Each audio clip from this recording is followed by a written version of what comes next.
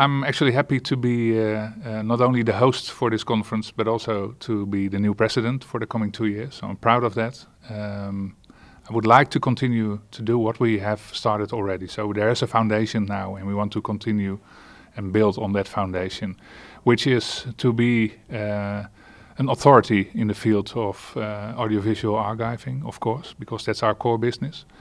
To be of meaning for our members now and in the future, to help them, to inspire them with conferences like this here in Amsterdam.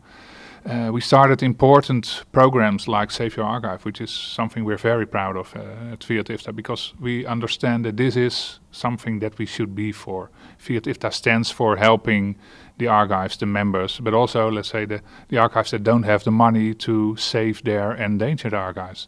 And that's why Save Your Archives is such an important program for FIAT IFTA and its members, and actually for the future of audiovisual archives. So that's what we will continue, of course. There will be a training grant, so people can apply for that, just in order to train, educate and learn. We will help them with that as well. And apart from that all, it's just to create and develop the best annual conferences possible in our field.